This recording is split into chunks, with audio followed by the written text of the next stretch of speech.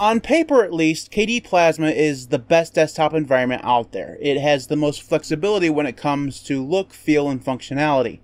It has a ton of options, and most people would probably argue that it has too many options, but it really does allow a lot of flexibility when it comes to how it looks. But if you look across the distro landscape, what you're going to find is that most distributions don't use Plasma as their primary desktop environment. Now sure, most of them do offer an option with Plasma, but most of them have GNOME as their primary desktop environment. So the question I have to ask today is, why isn't Plasma, when it is so theoretically superior to everything else, not used more often when it comes to primary default use on distros? Before we jump in, if you'd leave a thumbs up on this video, I'd really appreciate it. It really does help the channel.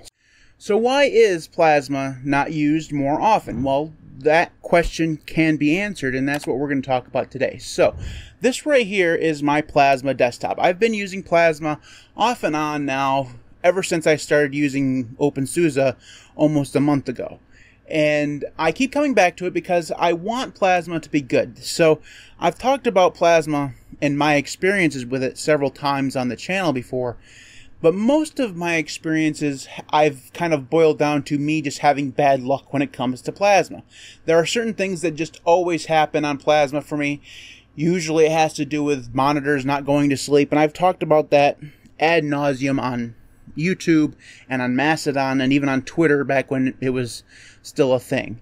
So usually my poor reaction to Plasma can be boiled down to the fact that I have bad luck with Plasma. I don't ever think that Plasma itself is actually bad. So to answer the question, why isn't it more popular, we have to dig a little bit deeper, a little bit beyond my experiences with it.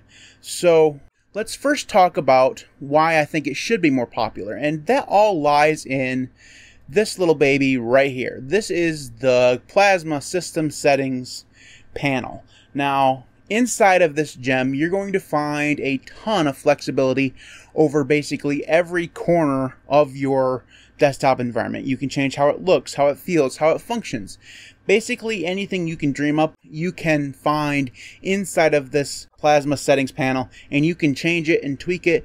And even if you can't find it inside of this application, there's a good chance you can go to something like Get New Global Themes and find yourself a new theme, or find yourself a new KWin script, or whatever. You know, there are a ton of these extraneous panels littered throughout the settings panel where you can add things to your system from the KDE store. And there are hundreds upon hundreds of options that you can add to it, and that is even beyond the hundreds and hundreds of options that are already built in.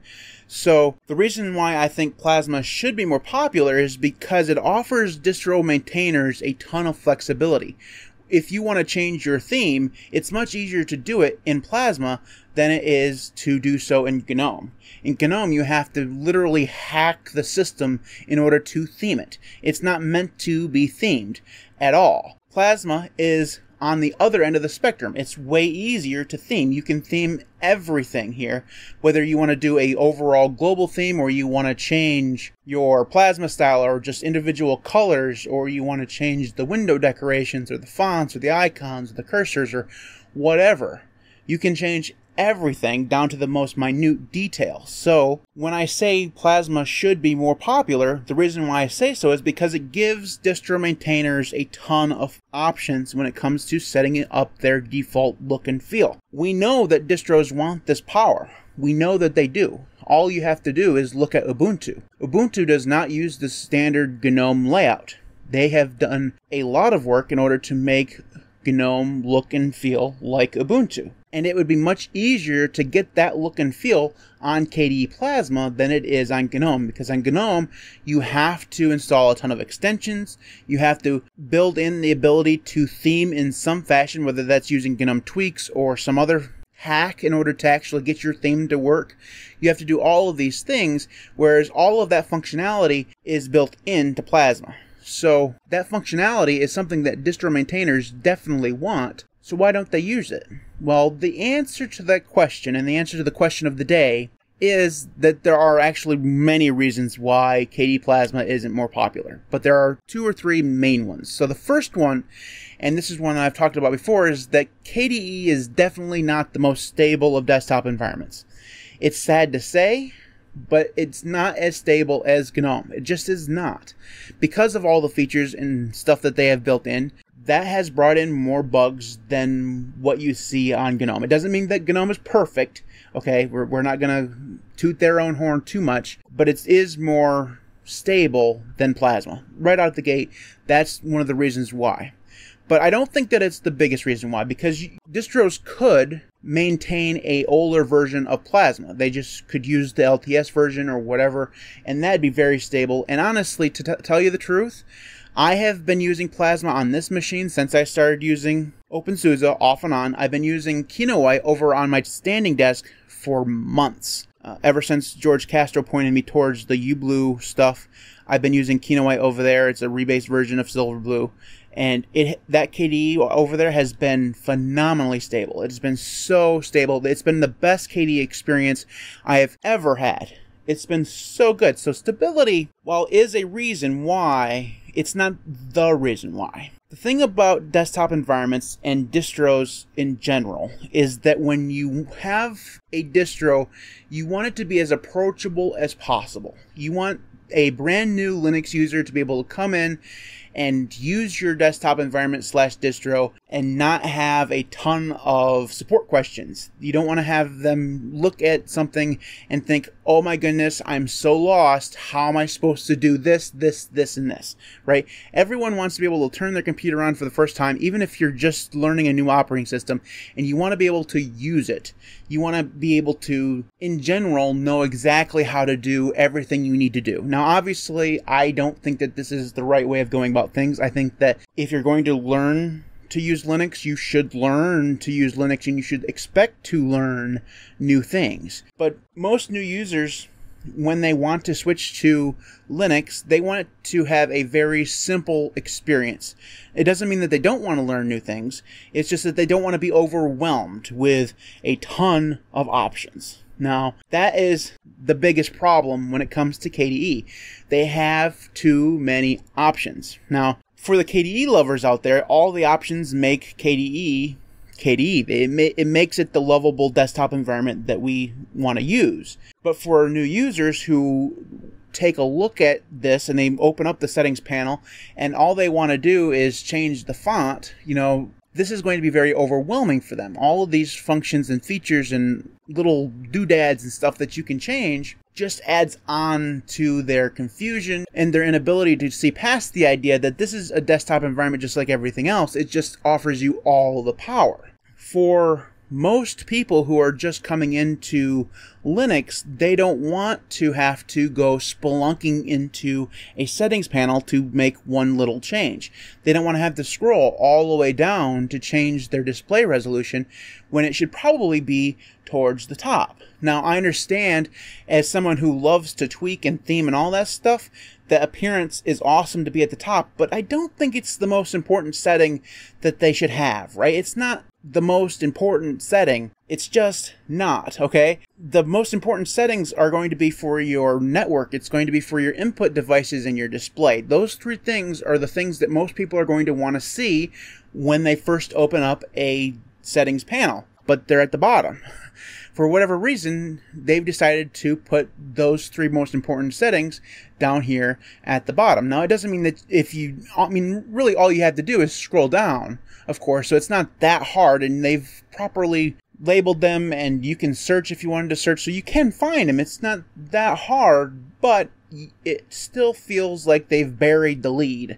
When you come to this page here, they do a fairly good job of having stuff on the quick settings page here. So they do have display configuration, but network configuration is not there. Also, the display configuration is just one little button.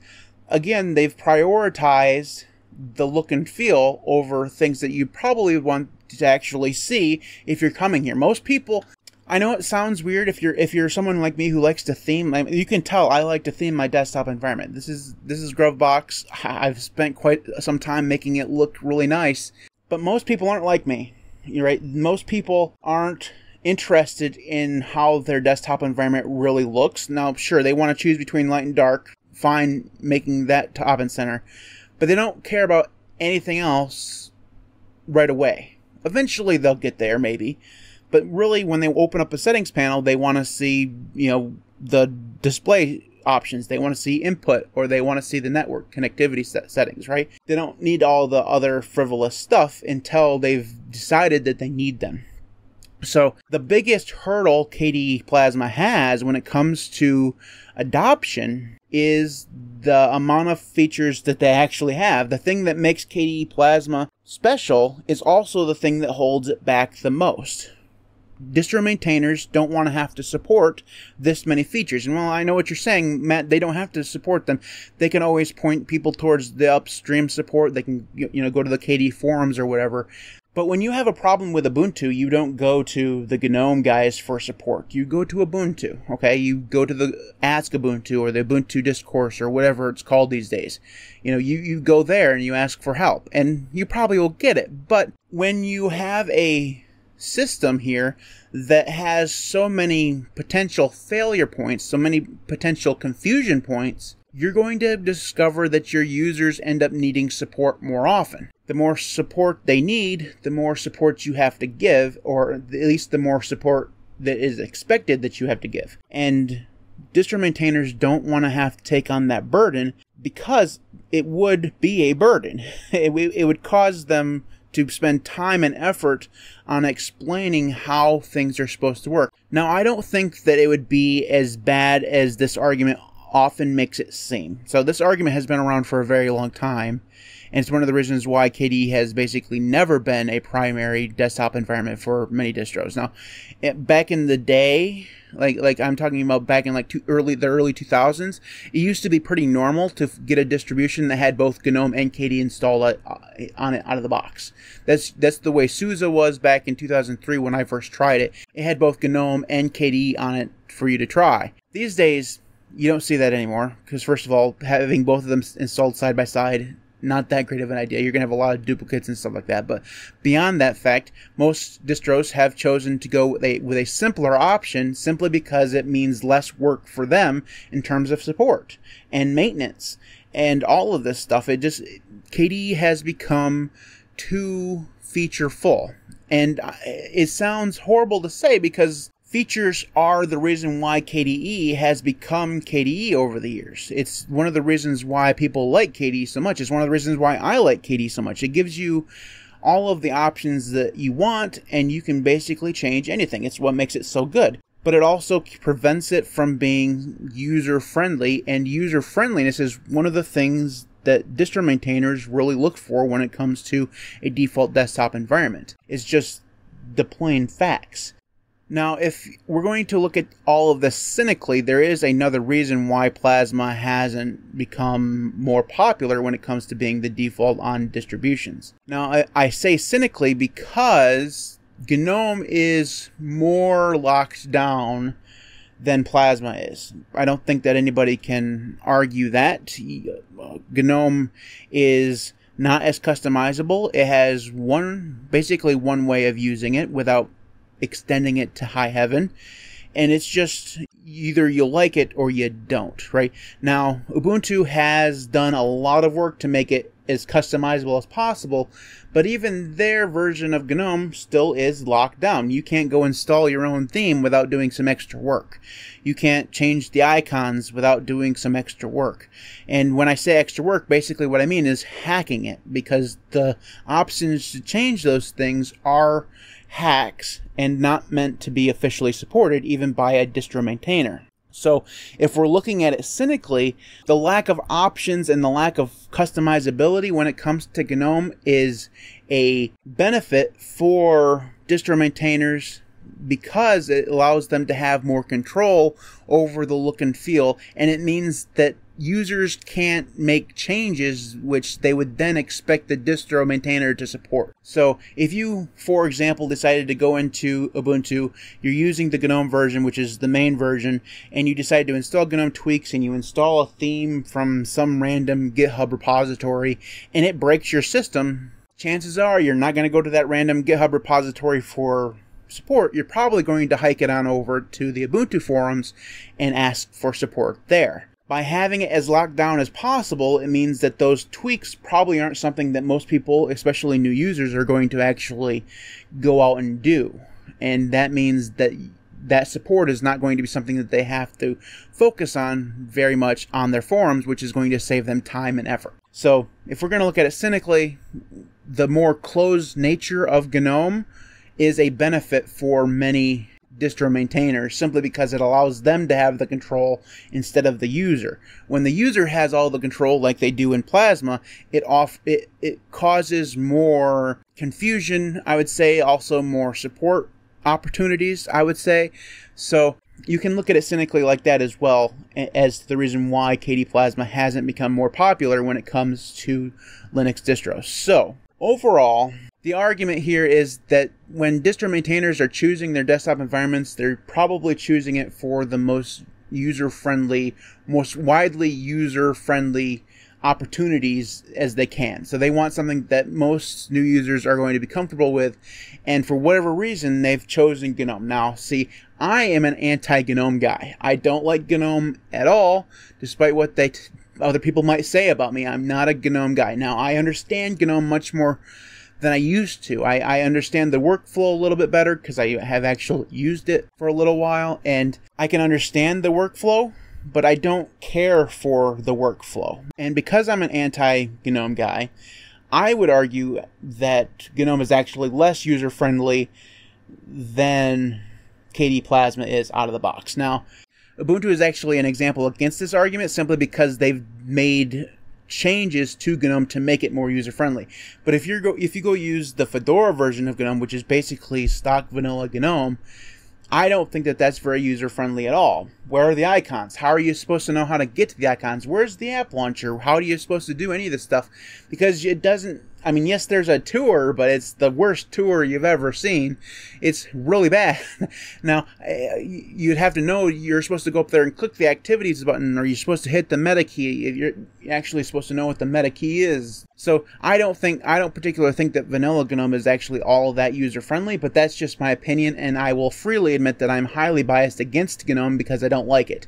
So just take that opinion with a grain of salt. So that's it for this video. If you have thoughts on KDE Plasma and why it's not the most popular, you can leave those in the comment section below. I'd love to hear from you. You can follow me on Mastodon or Odyssey. Those links will be in the video description. If you haven't already, hit that thumbs up button. It really does help the channel. Thanks to everybody who does support me on Patreon and YouTube. You guys are all absolutely amazing. Without you, the channel just would not be anywhere near where it is right now. So thank you so very, very much for your support. I truly do appreciate it. You guys are awesome.